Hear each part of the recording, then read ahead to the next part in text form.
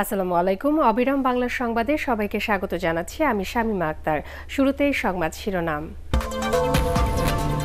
নদ নদীর পানি কমলেও দুর্ভোগ কাটছে না বানভাসী কয়েক লাখ মানুষের। বেড়িবাঁধ ভেঙে প্লাবিত হচ্ছে নতুন এলাকা।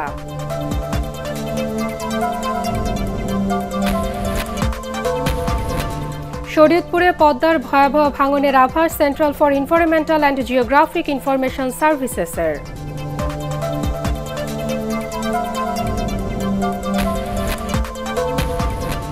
খাগড়াছড়ির পানছড়িতে ব্রিজ ভেঙে পড়ায় বিপাকে কয়েক গ্রামের মানুষ, সড়ক যোগাযোগ ব্যাহত।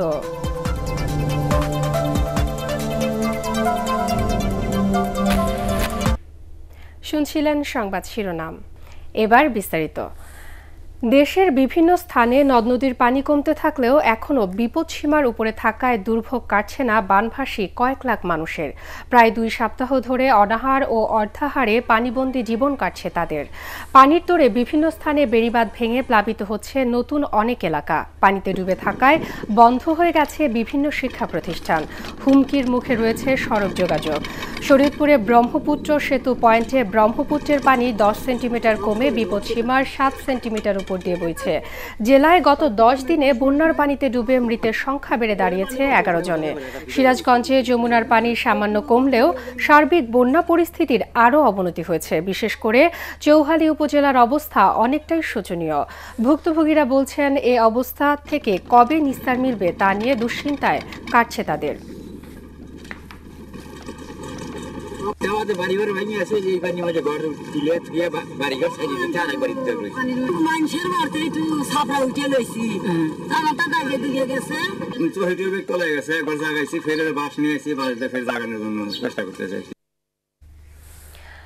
দর্শক, সিরাজগঞ্জে আছেন আমাদের জেলা প্রতিনিধি ফেরদৌস হাসান। তিনি জানাচ্ছেন সেখানকার সার্বিক বন্যা পরিস্থিতি।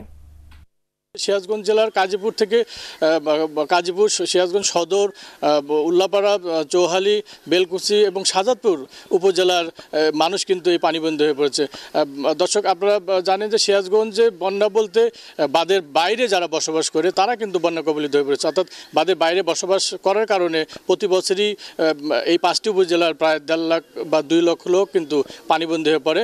জেলা প্রশাসনের তরফ থেকে বলা হয়েছে এইসব বন্যা কবলিতদের জন্য সার্বিকভাবে তাদের পাশে আছেন এবং সহযোগিতা করে যাচ্ছেন। পানি উন্নয়ন বোর্ড জানিয়েছে সিরাজগঞ্জ জেলার মোট 79 কিলোমিটার বাঁধ তারা কিন্তু মনিটরিংয়ে রেখেছেন।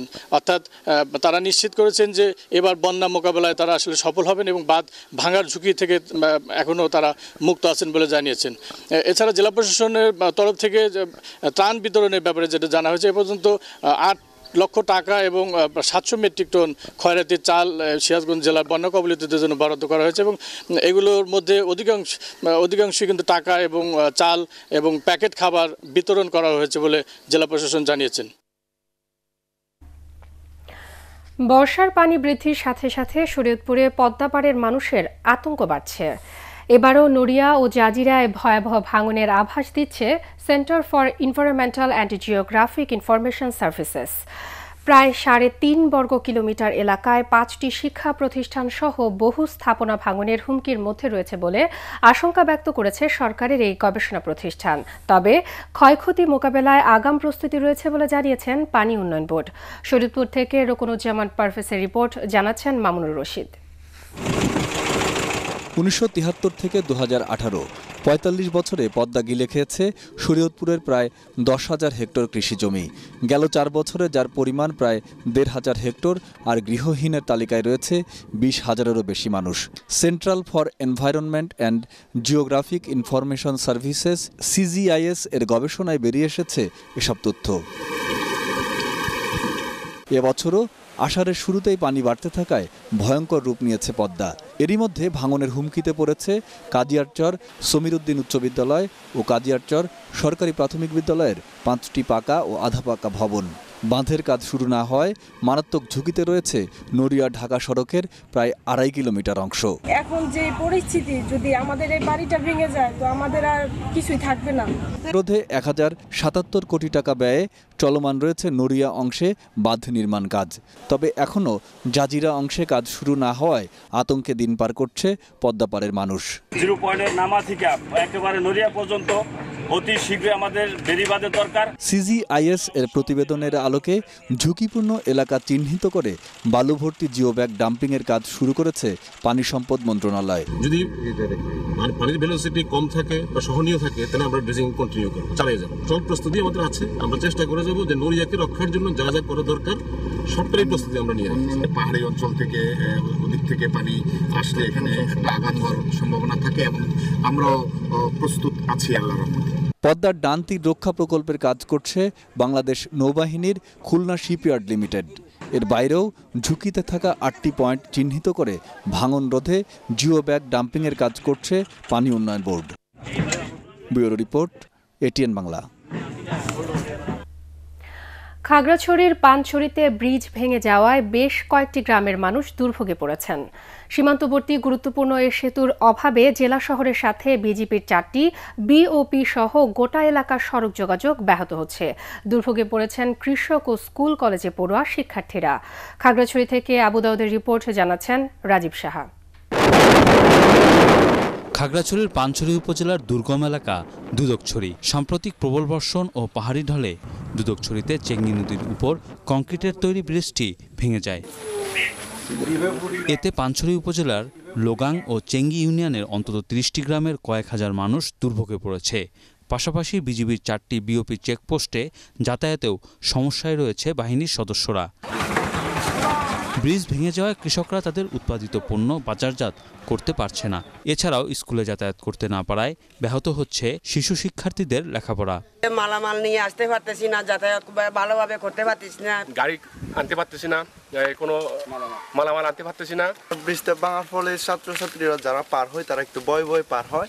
ভীষণ অসুবিধা হয়েছে, স্কুলে যাওয়া অসুবিধা হয়েছে। ব্রিজটি 60 ফুট দীর্ঘ হওয়ায় স্থানীয়ভাবে মেরামত করা যাচ্ছে না বলে জানিয়েছেন প্রকৌশল বিভাগের কর্মকর্তারা। সেতুটি পুনর্নির্মাণের বিষয়ে সরকারের সংশ্লিষ্ট দপ্তরকে অবহিত করা হয়েছে বলেও জানান ইউএনও। বেইলি ব্রিজগুলো স্থাপন করে সাময়িকভাবে আমরা যোগাযোগ স্থাপন করার চেষ্টা করতেছি, আর স্থায়ীভাবে ব্রিজ নির্মাণের জন্য স্থানীয় সরকার বিভাগে আমরা পত্র দিয়েছি। স্থানীয়দের জন্য গুরুত্বপূর্ণ হয় দুদকছড়ি ব্রিজটি দ্রুত পুনর্নির্মাণের দাবি জানিয়েছে ওই এলাকার সর্বস্তরের মানুষ। Bureau report, ATN Bangla. জ্ঞান সমৃদ্ধ শিক্ষাদানের মাধ্যমে গবেষণায় অবদান রাখতে বেসরকারি বিশ্ববিদ্যালয়গুলোর প্রতি আহ্বান জানিয়েছেন শিক্ষা উপমন্ত্রী ব্যারিস্টার মহিবুল হাসান চৌধুরী নওফেল। তার মতে বেশিরভাগ বেসরকারি বিদ্যালয় এক্ষেত্রে ব্যর্থ। চট্টগ্রামে প্রিমিয়ার ইউনিভার্সিটির 2য় সমাবর্তনে তিনি এসব কথা বলেন। বাংলাদেশ ব্যাংকের সাবেক গভর্নর ডক্টর ফরাজউদ্দিন, বিশ্ববিদ্যালয় মঞ্জুরি কমিশনের চেয়ারম্যান অধ্যাপক কাজী শহীদুল্লাহ, বিশ্ববিদ্যালয়ের উপাচার্য ডক্টর অনুপম সেন এতে অন্যান্যের মধ্যে উপস্থিত ছিলেন।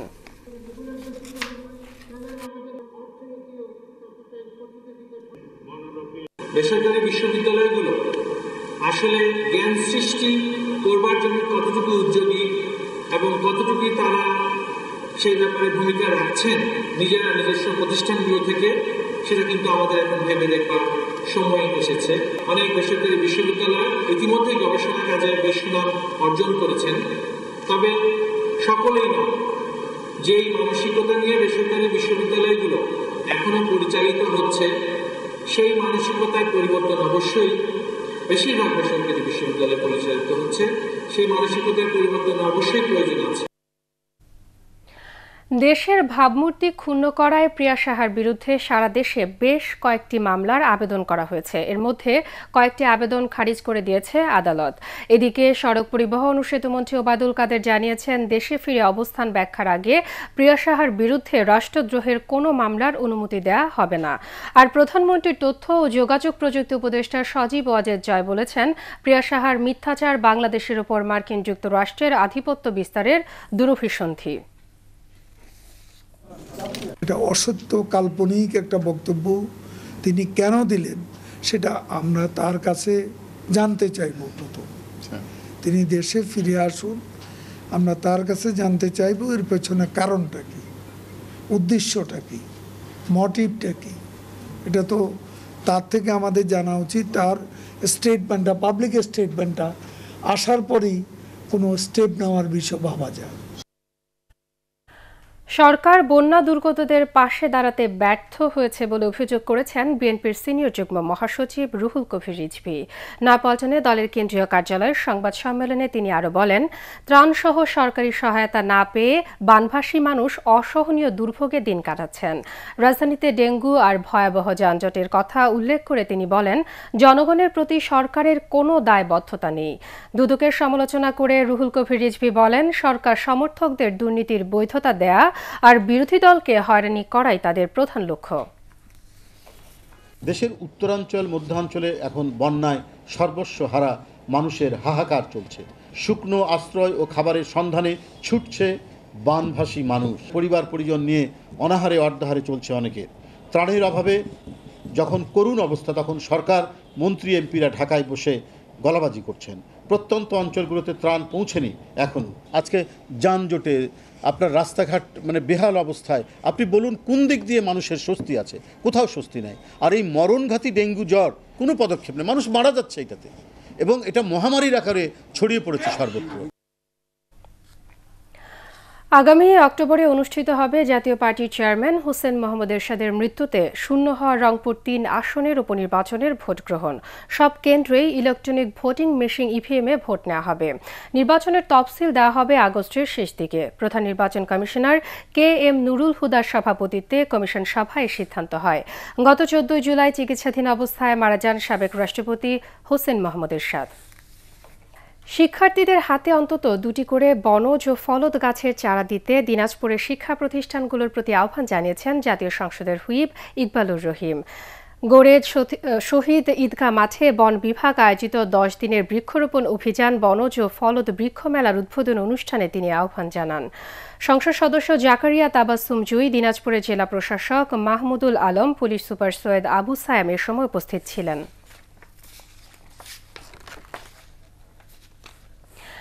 জয়পুরহাটে শুরু হয়েছে 10 দিনের ফলদ ও বনজ বৃক্ষ মেলা।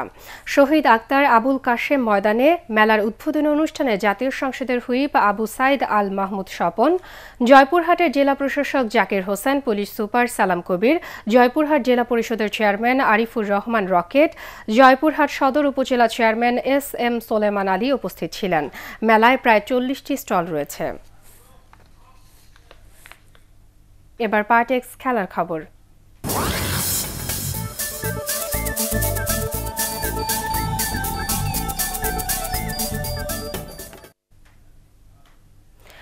ইনজুরি সময়ের শেষ মিনিটে মধ্যমাঠ থেকে হ্যারিকেনের গোলে ইউভেন্টাসকে হারালো টটেনহাম। ইন্টারন্যাশনাল চ্যাম্পিয়ন কাপে যুবদের 3-2 গোলে হারায় তারা। সিঙ্গাপুরে ন্যাশনাল স্টেডিয়ামে 30 মিনিটে অ্যারিক লামেলার গোলে লিড নেন স্পাররা। বিরতির পরপর 2 গোল করে ইউভেন্টাসকে ম্যাচে এগিয়ে দেন গঞ্জালো হেগুইন এবং ক্রিস্টিয়ানো রোনাল্ডো। তবে লুকাস মরার ম্যাচে সমতা ফেরানোর পর 93 মিনিটে একেবারে মধ্যমাঠ থেকে চোখ ধাঁধানো 1 গোলে ইংলিশ ক্লাবটির জয় নিশ্চিত করে হ্যারিকেন। এদিকে প্রীতি ফুটবল ম্যাচে সেভিয়ার কাছে 2-1 গোলে হেরেছে চ্যাম্পিয়ন্স লিগ জয়ী লিভারপুল। সেভিয়ার হয়ে গোল 2টি করেছেন নলিত এবং পোজিও। ওরিগি 1টি গোল শোধ করলেও সালাহ মানে ফিরমিনো বিহীন অলরেডদের হার এড়াতে পারেনি।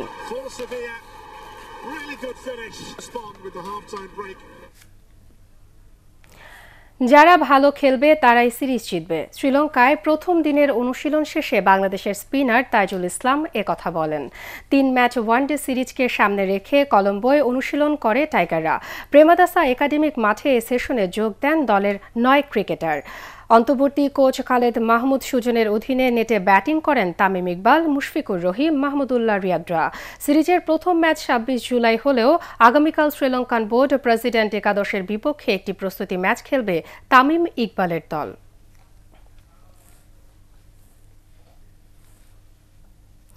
শেষ করার আগে সংবাদ শিরোনাম আরও একবার।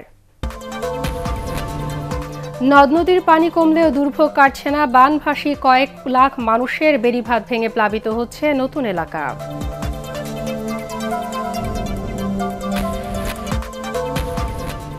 শরীয়তপুরে পদ্মার ভয়াবহ ভাঙনের আভাস central for environmental and geographic information সার্ভিসেসের।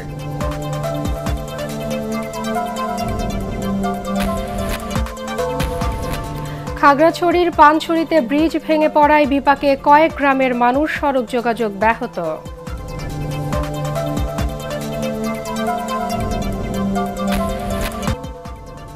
পরবর্তী সংবাদ দেখার আমন্ত্রণ জানিয়ে এখনকার মতো শেষ করছি। এটিএন বাংলা সংবাদ ইউটিউবে দেখতে ব্রাউজ করুন youtube/ATN Bangla News।